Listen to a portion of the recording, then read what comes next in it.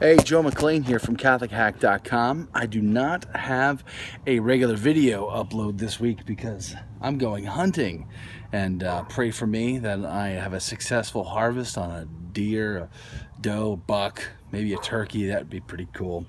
So I thought I'd just take a shot out here at low light, practice that, share that with you, and let you know kind of what I'm up to this weekend. Let's take a shot, see how it looks.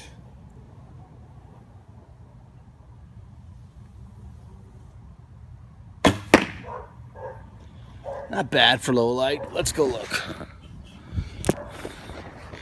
So I've got about a 4.5 hour drive tomorrow afternoon to where I'm hunting on the private property, thanks to an incredible friend and supporter who's given us this opportunity for my family to harvest this animal. So prayerfully, we will see some deer and we can get close enough with the bow to have an ethical shot. Let's take a look. It's hard to see because it's super low light. That's not too bad for being low light like that.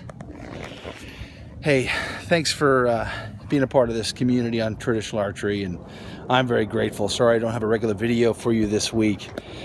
Just too busy to be able to get that in, but I'm grateful for you, and I hope you pray for me that I shoot straight, and I'll be praying for you that you shoot straight. And until the next video, and prayerfully that'll be a great update video with a harvest report. May God richly bless you. Take care.